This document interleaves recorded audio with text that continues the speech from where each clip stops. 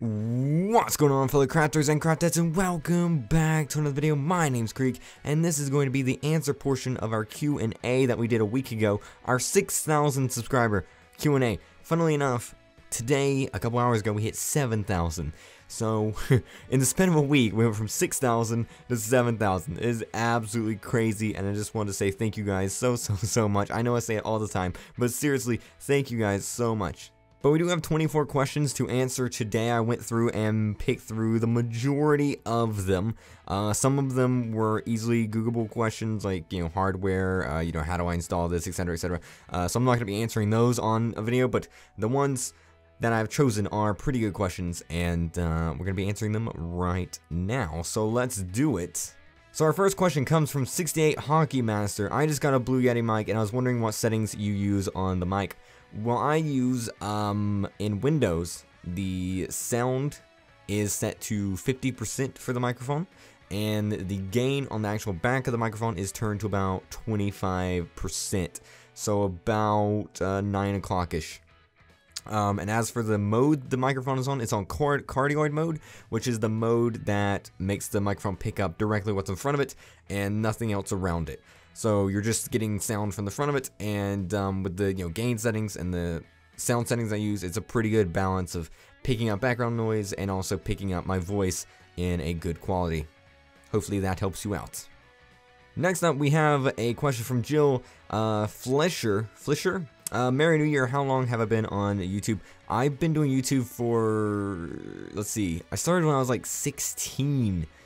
And I'm like 19 now. My birthday was yesterday, like, wowza. So I've been doing it in total for like 3 years. But I've only been doing this channel for 1.75 years. I started in 2014, I believe. May of 2014. And it's almost been 2 years now with the channel, which is pretty awesome.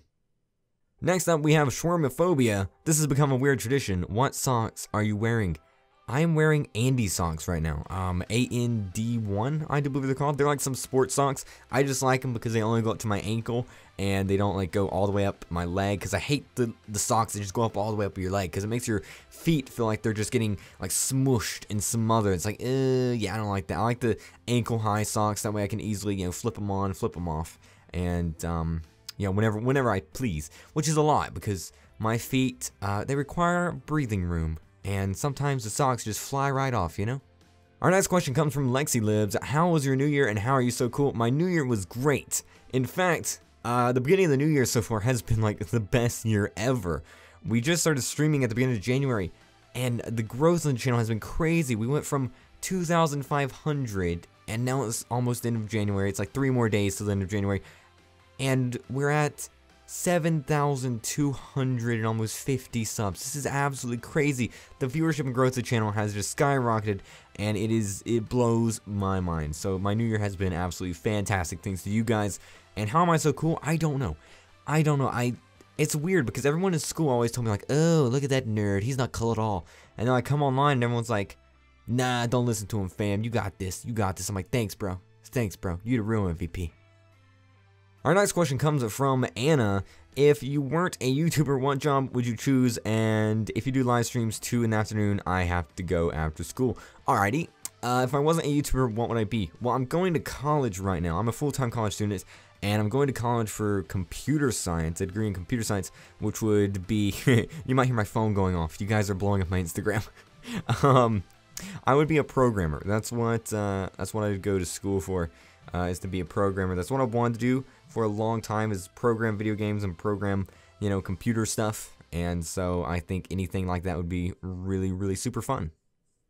Next question comes from Lois Lane. Great video. I loved the first episode and I love this one too, but my question is what made me start YouTube? In about 6th grade, I started getting really interested in video games. Like over the summer of 5th grade, that's when my friend was like, hey, you got an Xbox 360? We should like play Halo or Call of Duty 4, Halo 3, Call of Duty 4. I'm like, no, but I'll save up my money, I'll get one. And so over the summer of 5th grade, I got an Xbox, and at the beginning of 6th grade, we were playing online Call of Duty 4, Halo 3.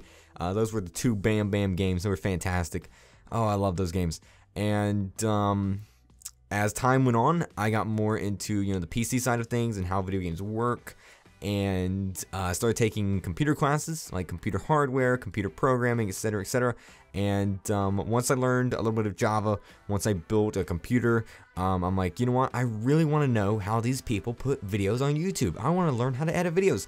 And so that's kind of what got me started, is I wanted to learn how to do this. Like, how do I photo edit? How do I, edit videos? How do I edit audio? How does analytics work? What are analytics? All that stuff. And it's been fantastic so far. Obviously, I loved it, and here I am, over like 3 years later, still doing it. So yeah. Our next question comes from Sick Gaming Kid. What's my favorite game to play? Right now, Minecraft. Minecraft is such an odd game because there's so much you can do. You have survival, you have creative, you have like mini games on multiplayer, and even the mini games are different, like Skywars, survival games, what's it called? Block Hunt. There's just so many things that you can do in Minecraft, and it's absolutely crazy. Like, there's always something new and exciting that you can do. Plus, there's mods as well, which constantly, new ones get released, and they change up the game all the time. So definitely Minecraft. If we're talking my favorite game of all time, then it would have to be Halo 3. Halo 3 and Call of Duty 4 hold my favorite game of all time awards. They're just amazing games, and I love the two of them. Right now, though, we're probably talking Fallout 4. Just Cause 3 is really fun. Halo 5 is really fun. Black Ops 3 is pretty good. And I think that's about it, I think. Our next question comes from KreekCraft, :D. Kreek, how do you do your logo of YouTube? My avatar on YouTube, I didn't actually make it. Meg Lee, she's a artist on Twitter. She actually made it. I'll have a link to her Twitter page in the description if you want to talk with her, and she can make you guys one too. Very good artist, and I absolutely love the avatar. It's fantastic. The next question comes from Sky the Wolf 11. Who would you save in an apocalypse, you or your old mama? This is a funny question. Oh dear, I hope she doesn't watch this. Probably, I don't know, who would be better in a survival situation? It depends on the apocalypse, right? Like, I feel like zombies, oh, I'm ready for zombies. Let's do it. But, like, meteors and aliens, I'm not sure. I don't know. I'd die very early on. Like, I'll just say that. I would die extremely early on. Now, I don't, know her fully, so I can't speak fully for her. But, from my experience, we would both die very early on in an apocalypse. So, saving me or her, probably not a good idea, because we're just gonna die anyway, because we're just huge nerds, and when it comes to fighting zombies or aliens, like, we ain't got nothing. We ain't got nothing. Like, zombie apocalypse, bam, we're done. The next question comes from Wanzi Gaming. What do you record your screen? I'm assuming what do I record my screen with? Well, when I do videos, like actual VOD videos, I use Fraps to record the screen and Audacity to record my commentary, like I am now. And if I'm streaming, I use Open Broadcaster software, which is a free open source program that you can just Google and download it. It's called OBS, and it's amazing. Next up, we have Happy Cookie. My question, would you consider playing Undertale? I've heard a lot about Undertale. I don't know what it is. I know Dodger played a crap ton of it and really enjoyed it. I probably won't do a video or stream on it, but I may play it at some point, especially if it goes on like a Steam sale or something. I'll probably grab it and play it through. Next question is from MN Diamond Lover to Gamer. How long do you think it will be for you to get to 10K subscribers? Well, actually, it's funny, because 10K was actually the goal for this year. Like, I wanted to push myself to the limit and get to 10K. And it's not even February, and we're already at 7. And we went up like 5,000, maybe 4,500 this 30 days, this month. So I think we'll definitely be 10,000 by the end of February. By the end of the year, I have absolutely no clue. My goals have just been blown out of the water. Like, my New Year's resolution was like, I'm gonna get to 10K. I'm gonna get to 10K. That's my New Year resolution. And, we're gonna hit 10K. Like, before the end of next month, we're gonna be at 10K, and it's absolutely crazy. It's bonkers. Like, wowza. Next question is from ZadeIX. What is your weirdest moment in life because you didn't answer it on your previous live stream, and will I live stream today? Well, I just finished live streaming today, although you probably asked that 6 days ago, in which case 6 days ago I probably already had live streamed. I'm actually not sure when that is. But I'm live streaming in the morning, 9 a.m. EST. So we got that. But talking about weirdest moment in life, I don't know. I mean, I don't really have that many weird moments. I guess you could say going to Minecon was, because it was weird seeing Captain Sparkles in real life and not behind a monitor, right? Like when you see us, you know, Captain Sparkles, Skies Minecraft, even me really, behind a picture on a monitor, like some pixels on a screen, and then you see them in real life, it's kind of like, what? Like, this is kind of weird, because you're used to seeing them here, used to interacting with them on the computer, and then here they are standing before you in real life, and it's like, wow, this is crazy. So I will say that was very strange. It was kind of surreal, especially seeing Notch. Like, Notch walked literally right behind me while we were in the opening ceremony, like right dead beside me. I could have reached out and poked him in the arm, but I didn't. And it was weird, because it's like, here's Notch standing literally 3 feet from me. And it was just so weird. It was so weird. Very, very fun experience. Minecon 2013 was the absolute best experience of my life. But, oh man, there was also some weird moments in there. Grand Gamer YouTube, why do I wear that hat all the time? Well, I wore it a couple times at the beginning of January in live streams because my ears were cold, because it was really, really cold, and I had just washed my hair, and it was wet, and I don't want to blow dry my hair because my hair is so thick and kind of getting long that if I blow dry it, it's just going to become like an afro, right?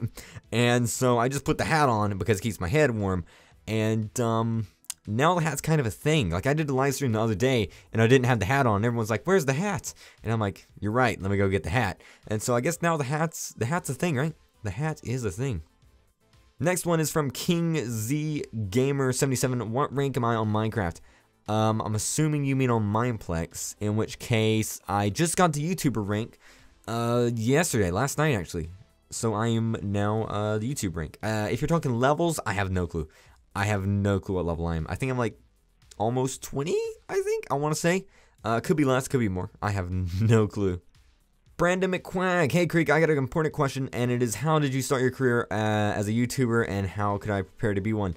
I've kind of already went over how I started on YouTube, so I'll answer the last part of that. How can you prepare to be one? I think the best thing you can do is just hop straight into it. I know a lot of people hop straight into it, and they have these really high expectations, and you can't really have that. You just kind of have to like hop into it and look at it as first as like a learning experience, right? Whenever you start making videos, whenever you start live streaming, whatever it is you want to do, you're not going to know how to do everything perfectly like anything else in life. You know, the first time you start it, you're going to be like, you know, what does this do? What does this button do? You know, how do I do this? And that's okay, right? Like, you learn over time. Like, I'm still learning, right? I'm still learning. But that's one of the best things about YouTube, is I've learned so much. I've learned like business analytical, you know, like information, like analytics.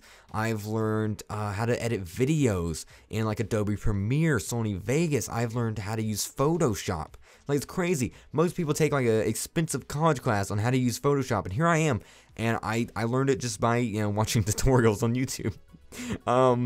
But I've learned so much, and if you're preparing to start a YouTube career, you need to know that it is something that does take a lot of time and a lot of consistency and dedication. Like, people ask me, you know, what's the best advice I can give them starting? Definitely consistency and dedication. You have to be very consistent. I see a lot of people, they make videos maybe 1 month, maybe they make like 2 videos a week, and then they don't upload for a week, and then they make one the next week, and then, you know, they stop for a month, and then they make another video the next month. You can't do that. You can't do that. It's not going to go anywhere. You need to be consistent. Like, I try to stream every day, you know, 9 a.m. Monday to Friday, and so far I've been pretty well with that. I think I missed a day, or I was a little late one day, but I've done pretty well with that. And I also try to release videos on Tuesday and Thursday, which I could do better on that part, but yeah, you just have to be, you know, more consistent than, you know, like just randomly uploading videos whenever. And as far as dedication goes, you got to be willing to put the work into it, because a lot of people's like, oh, I can just talk into a microphone and record myself playing a video game, and that's it. It's super easy to be a YouTuber. No, no, no, false, false. Editing videos is extremely time consuming. Like, this video here is probably going to take like an hour and a half to edit, right? Not even rendering and uploading, just an hour and a half to edit. So it is extremely time consuming. So you got to be willing to put in the work, you know? But if you are preparing to start one, go for it. Go for it. I just recommend, just doing it. Don't let your dreams be dreams. And be sure to be open to learning some stuff, because there's a lot of learning to be done. Our next question comes from Ahmed Namik. Will I play Undertale or Five Nights at Freddy's World? Please, and congrats on 6,000 subs. I love your stream. Stay awesome. Thank you, Ahmed. I don't like Five Nights at Freddy's. I mean, I respect the game for what it is, and I actually do like the story that's presented in it, but my problem with Five Nights at Freddy's is it's just jump scares. It's like the problem with everything horror today, everything's scary. Every horror movie is just jump scare, jump scare, jump scare, jump scare, jump scare, jump scare. Five Nights at Freddy's is just jump scare, jump scare, jump scare, jump scare, jump scare. It's not scary. It's not scary. It's annoying. You know? Like that's not a horror game. If you want to play a horror game, play Amnesia. No, that's a horror game, because yes, there's jump scares in it, but the game doesn't rely on jump scares to be scary. It relies on atmosphere, the story to be scary, and I think that's a fantastic game. Let's see, what else is there? Outlast, another solid horror game in my opinion. There's a little bit more jump scares in there, but it's more of an intense horror game that's like, straight intense all the way through. So I would recommend those games, but I don't really like Five Nights at Freddy's because it is just jump scare, and I can't really get into that because that's not scary to me. Like, it does scare me when something pops up on the screen, but it's like, well, yeah, something popped up in your field of view, you're gonna be scared. I like to be deeply unnerved by stuff, and Five Nights at Freddy's just does not do it for me. Our next question comes from Barry Angel. What's up, Barry? Time for a would you rather. Would you rather have your subscribers cover you with jelly, or have your mother cover your subscribers with butter? P.S. I have what? What? P.S. I have watched you from 2,000 subscribers, and it's fun to see how much your channel really grows. Keep up the good work, Mr. Furnace. Thank you, Barry. Have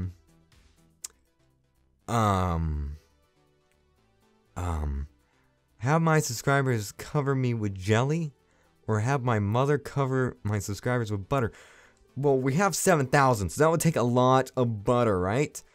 So I'm gonna go with the first option, because you know how much butter you'd have to buy? That'd be a lot of butter. But with like a jelly, you could probably just buy like a couple, jars of jelly, you'd be good to go. So I'm gonna go with the first option there, although that's a really weird question. Our next question comes from Natalie. What's your bucket list of things you want to do before you die? It's kind of a weird question, because I don't really have a bucket list. I've never really given it much thought, I know a lot of people have like traveling goals, like they want to go to, X state and do X thing, go to Y country and do Y thing. Me, I don't really like traveling that much. It's not really so much traveling as much as it's just sitting in the car. Like, I went from Florida to Texas one time, and that took like almost 2 days of just riding in a car, and it was terrible. It was so draining. I hated it. It was, oh man, so draining. I don't want to sit in a car for 2 days, just reading Reddit. As much as Reddit's great, like that gets really boring after a while. But if I can like teleport places, great. I love traveling. So if I had like a private jet and I could just fly it whenever, wherever, and just get there in like 3 hours, that would be great. As far as the places I want to go though, probably Italy would be great. France would be great. London. I want to go to London. I want to go to the UK so bad.